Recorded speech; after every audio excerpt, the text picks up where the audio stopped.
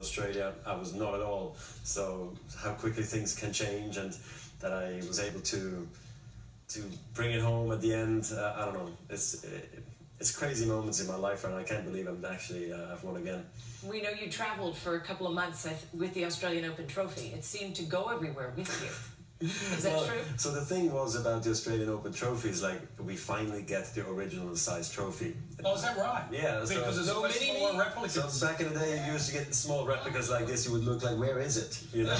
And you're like, I've done all this work to take this thing home. I was a bit disappointed, to be quite honest. Like back in the day. And they gave you the real size. So this year now, since a few years, they give the original size. So when I took that home, that trophy home, I was like, oh my god! Like people were like really pumped and very excited to see it, more excited to see the trophy than me. So I was like, you know, I'm going to take it to the snow, I'm bringing it to show friends. And the Wimbledon trophy, the replica we get now is 75% of the size of the original one. Okay, so, do you have plans for it?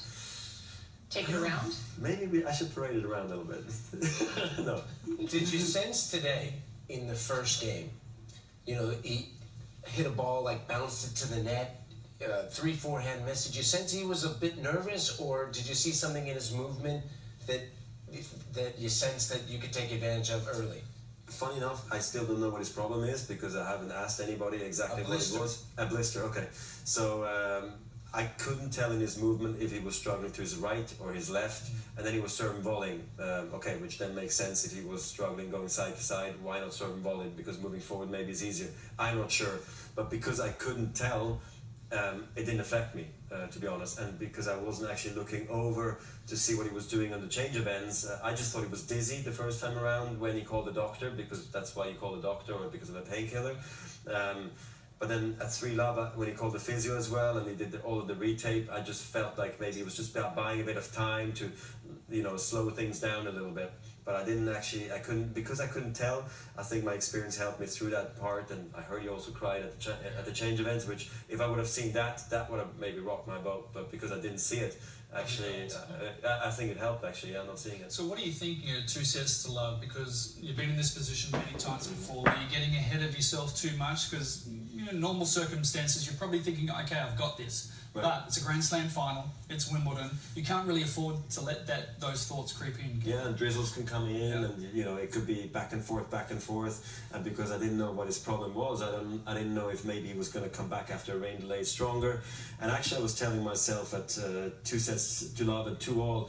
I'm going to lose this third set because I've never won Wimbledon not dropping any sets at all. So I was like, so clearly I'm going to drop the third set, and so that was my mindset, not being negative. Take the pressure off. Maybe to take the pressure off, but I was just like, for me, as I was missing opportunities, you know, early on to maybe get the crucial break in the third.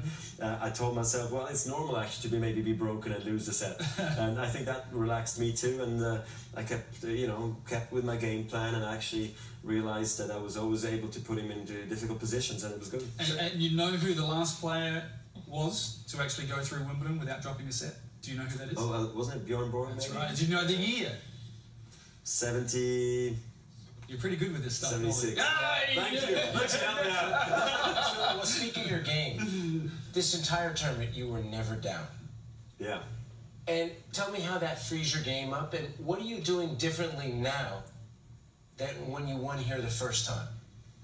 Well, the first time, I mean, those were different times. I was coming in I was coaching against you. Right.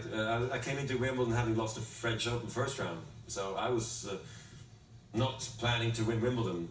What I remember going through between Paris and Wimbledon, do not read any press, because people start to really get to me and tell me like, ooh, this guy's talented, but no good when it comes to, you know, the crunch time. And so I didn't read any press, and I went on to win Halle. Andy won Queens, and then we met in the semis here. And actually I really blocked my back as well against Lopez on the old court too, in the warm-up, and I thought, okay, so Wimbledon, that's over, and I kind of won in 3 sets somehow.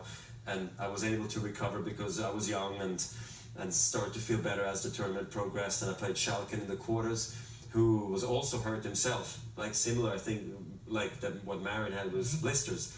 Anyway, long story short, I played a great semis and a great finals, but it's all more a blur because it was all so new for me. So this time around, I just feel like because I've been there so many times. You know, you go through the same routines, you know what you have to do, what you shouldn't be doing, and because I'm older, I just need more downtime. I just need to relax more. I can't be so active like I used to be, so yeah, it's a long time ago, 14 years ago. I hardly remember a thing. It's just amazing, your memory of every match that you have in tournament runs. And you often point to the most important match you won here was when you beat Pete Sampras, and one of your fondest memories, and now you surpassed Pete Sampras. Yes, and that's strange for me, because Pete was my hero growing up, besides Ed Berg especially. So to see Ed Berg cheering for me from the Royal Box, that was cool, you know. Like, first I was cheering for him, now he's cheering back for me. Same thing was like Rod Laver's. It's unbelievable, and the Pete match, I didn't understand in the moment itself what a stepping stone or milestone that was in my career, and which led me to so many other moments, because I had no business being Pete that year. I was ranked top 30 maybe. Pete was going for his 5th, and I mean, I got lucky in the 5th somehow, and played great. I did play great, but Pete was not playing at his very best, and he made some crucial errors that he shouldn't have, and which allowed me to stay in the game or go ahead in the game, and then margins were so slim that all of a sudden we lost that match. But that was truly a very important match looking back for the rest of my career, really. Well done today. You stand alone now, number 8. Congratulations. Thanks so much. Thank you, guys. Thank you.